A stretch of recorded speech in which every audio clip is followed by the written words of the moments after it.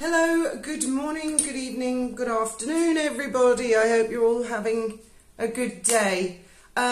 Firstly, the title of this video is The Return to Frogmore. Now, for anyone who's new to my channel or anybody who is looking for definitive evidence, this video is not that. This is very much an opinion piece. So I just wanted to cut to the chase on that first because there's a few other things I'm going to cover. I hate it when people do sort of clickbaity things, do you know what I mean? And you watch the whole darn video and it's right at the end and it turns out to be really a big puff of nothing. So this is my opinion and this is the direction that I see things going in, and I will explain that in more detail in a minute.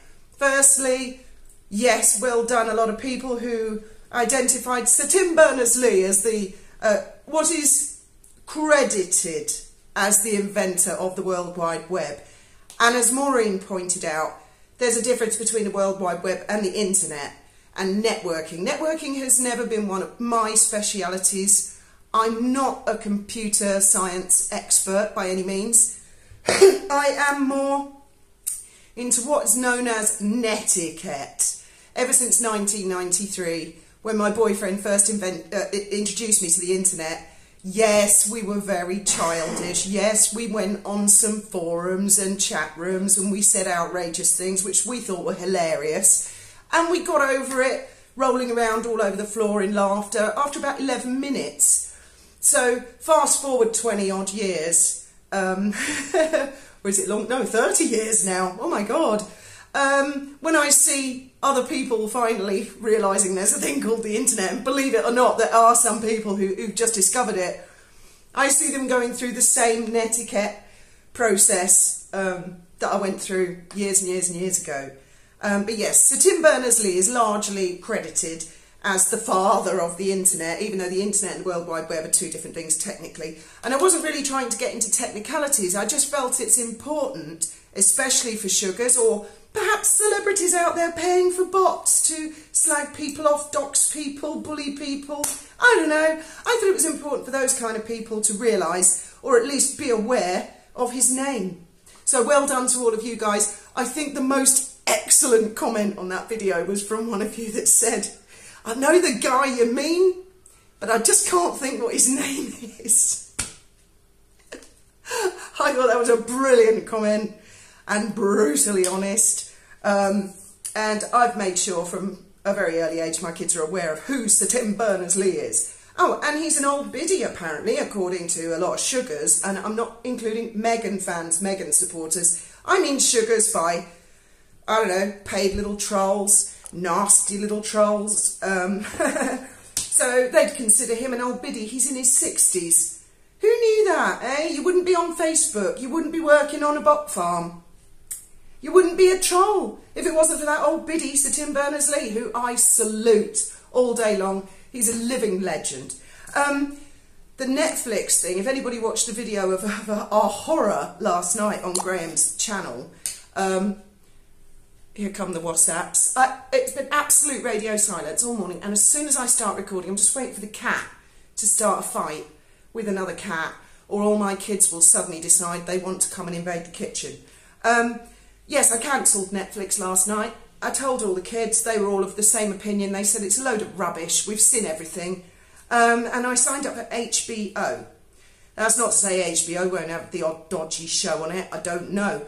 But I did discover a thing called The Gilded Age, and I was really enjoying it. And I stayed up till about 4 o'clock in the morning watching that, cleansing my mind of whatever the hell Netflix thought they were doing by putting that hideous crime show on, which included quite graphic child torture. That was it. Cancelled it. And I won't be going back to it until, hi kitty, until Netflix realise and fire a few people who think that sort of thing's acceptable. Or, for example, allegedly spending 100 million on two of the most boring people ever. So that's that. Now, I was very cheered up by watching one of Lady C's latest videos because she intimated that there will be evidence forthcoming about the connection between paid bot farms, Christopher Boozy and Harry and Meghan. I think I'm correct in saying she was referring to Samantha Markle's trial that's coming up. And I pray to God that if that is the case, that the truth comes out, especially in light of the young lady who recently took her life and other people who even consider taking their life because of online bullying. If Meghan and Harry in any way, shape or form have been behind that, and I see concrete, and I mean concrete, court-worthy evidence. Nate the lawyer is close, but if you listen to his videos carefully, he's a lawyer and he's very careful not to say it is 100% knocked down, you know, in stone. So although we all may suspect it and may think we know it, there's a massive difference between court-ready knowing it. Anyway, so that's that covered. Also watched a wonderful documentary about our old king here in Spain. We have 2 kings and 2 queens, sort of. We have King Carlos and Queen Sofia, who I adore. I love Queen Sofia, and their son, King Felipe, and Queen Letizia. It was a very interesting documentary about the evolution of Spain. This country that we live in, relatively recently, was under a dictatorship. That dictator, Francisco Franco,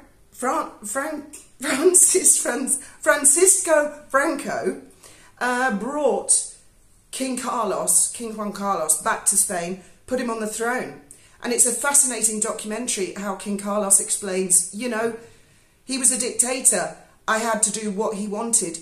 But once Franco died, King Carlos was instrumental in helping Spain become a democracy, including legalising the Communist Party, because the king said you must have the left, you must have the right, you must have all parties represented. And he unfortunately has been falling to scandal and smear campaigns in recent years, bless him, even though he is in advanced years. So that's that one. Also, I will do specific videos. It was my son's idea of like a shout out Sunday or something for newer YouTubers. There is one apparently called Royally Blonde. Now I have watched her 1 or 2 of her videos. Feel free to check that one out. Right, to come to the nub of this video, I can see it on the horizon, a return to Frogmore. I really can. And I hate to break it to you all, but for me, that's on the cards. I could be completely wrong. This is only my opinion. And how I see things, having arrived at the age of 52 and having seen 1 or 2 things. As far as I can see, Harry and Meghan's life outside of the royal family has not been very successful. I think we can all agree. Her book, The Bench, do we even hear her talking about it? Her 40 by 40 project, do we even hear anybody talking about that? So many new projects have come and gone. Oprah, yeah, that was a big poof, and then it was gone. Of course, there are still ramifications and things overhanging, unfortunately, for Meghan and Harry. Not really for the royal family. If anything, it made the royal family and monarchies in general, it argued a good case for them and increased their popularity. I have, as you know, felt for some time that the marriage is on the rocks, but unless, and again, this is only my own opinion, unless Meghan can bag herself a billionaire, I can see them continuing a marriage of convenience and saying to themselves, the coffers have gone down. What are we going to do? We can't afford security. We can't afford this lifestyle. We did pay back the 2.4 million for Frogmore. Sod it, we'll get the security if we're living there. And I can see that. I'm not talking about a return to royal public life, although I'm sure they would both try that. I don't think that the royal family would entertain that idea for a moment. But if they really truly have paid back the 2.4 million, because Harry said he was going to, whether he has or not, I don't know. But let's say he has, then I could see him saying, well, I've paid for it and I want to move back in. Now, I know a lot of you are going to say, well, Princess Eugenie is living there at the moment, but they split their time between Portugal and there. and there's talk of them going to America or something. Perhaps Meghan has persuaded her to move to America so she can slip straight back into Frogmore Cottage. But I can see that's the way it's going. Now, the reason I see that is not only that I see physically in the faces and body language of Harry and Meghan that all is not well in the marriage. Things have not worked out how they thought. I don't believe that his book is as popular as they say. Interestingly enough, my daughter signed up for a free audio copy, and I was with her when she signed up, and it definitely said it was free. She checks her Revolut yesterday, and they tried to take €14.95 from her bank. Luckily, the Revolut went and I think maybe she didn't have enough money in there or something, but she's blocked Audible now. Don't you think that's cheeky? And I was there with her, and we went through all the T's and C's to be absolutely certain that it was free. And then they try and charge afterwards. Needless to say, none of us listened to it. I think she listened to the first chapter of it, said, oh, he sounds like Gordon Ramsay, I suppose, and that was her only take on it. And she said, oh, he's just complaining about everything. So, and I never listened to any of it. I still haven't read it. No intention. And none of the books have turned up because everything's being diverted to Aldershot. Long story, can't get post to Jib at the moment. Now, if Harry did inherit at least $30 million from Diana, to you, me, and all of us, that's an unspeakably large amount of money. But if after 6 months, let's say we all had 30 million in the bank, and I totally agree with Sue Smith on this, we've been in full agreement on this one for months. If you were to suddenly wake up 6 months later and you're down to 11 million, that's quite scary, isn't it? It's not the amount that you initially start with, it is the amount of time it goes down, because even a fool like Harry can think, if I've lost that much money in 6 months, I've probably only got 5 left and I'm going to be broke. And I do believe that the finances have been difficult for them. I have never bought into the 100 million Netflix. I never bought into the ridiculous 30 million or whatever it was Spotify. These companies are not quite that stupid. Those are highly inflated, exaggerated, ridiculous, ludicrous figures. And these sorts of things happen. So I don't buy that at all. Beyond their Netflix documentary, that mock-you-series, I don't really see what else they've got to offer in the way of sales. Although the Invictus Games are a worthy cause and it's excellent in its own context, unfortunately, the truth of the matter is that type of goodness, pureness and excellent worthy cause and impressive athletes is not going to generate the same money that dirt and gossip do. And that's what Harry and Meghan have been trading off, dirt and gossip. Whether they realise it or not, that is exactly, and I'm sure they do realise it, I'm sure at least Meghan realises it. So I can see them sitting there panicking, probably at each other's throat, largely. Put yourself in her shoes just for a minute. I know none of you are like Meghan, but just put yourself in her shoes for a minute. You left the palace, you had gazillions of money, everybody wanted to know what you were going to do. There was all the anticipation from certain quarters. You've blown your bomb. It didn't work out quite as you thought. You're running out of money.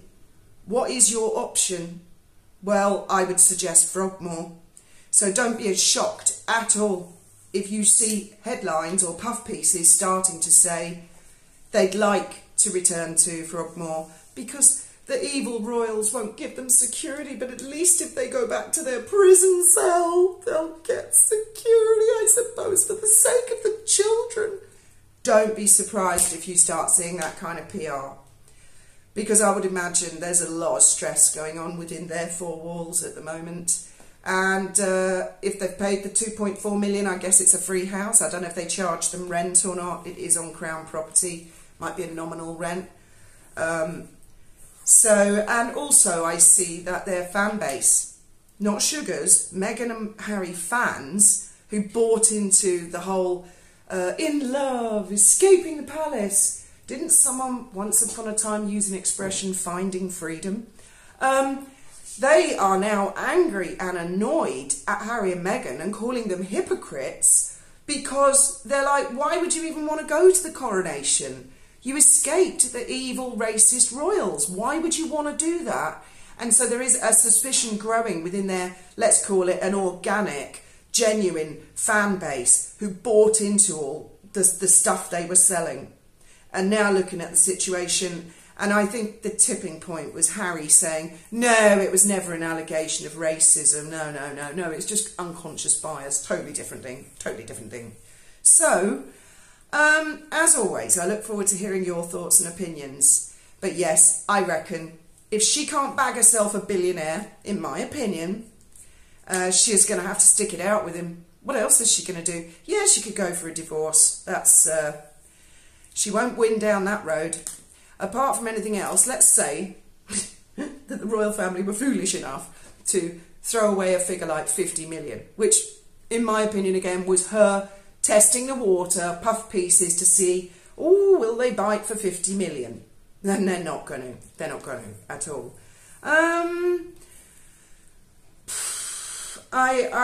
She's, apart from the money side of things, if anyone out there is unfamiliar with the story, and although it's not an identical story, I can draw similarities between Sir Paul McCartney and Heather Mills.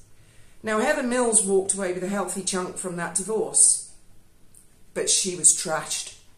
She was absolutely trashed by everybody, and had a very tough time. And if Meghan thinks she's unpopular now, boy, try divorcing a Windsor and see how that works out for you, even if you become so rich. You'd have to become rich enough, have plastic surgery, the whole bloody thing, never show your face again. Thankfully, it didn't quite work out like that for Heather. She sort of pulled her head in, opened a restaurant. She gets on doing her own thing now. But she was trashed because she was divorcing a beloved Beatle. And Meghan will find herself very quickly on the receiving end. I bet you there are doors slamming shut in their faces left, right and centre at the moment. They are probably experiencing what it feels like, as we say in Britain, to be somewhat off the Christmas card list or party invitations, shall we say. I doubt they're getting any invitations to red carpets, which brings me to a little bit more of a cheerful subject. But the BAFTAs coming up. Wait to see what the Princess of Wales will be wearing. I hope she wears something like the gold dress. So that's something I'm really looking forward to. I think that's in about a week. I think it's the BAFTAs, is it? Yeah, that's a British one, isn't it? Because there's so many of these award ceremonies now. I get muddled. As always, thank you very much for listening all the way to the end. What do you think they'll do if she can't find a replacement for Harry and he's running out of money? What would you do if you were in her shoes?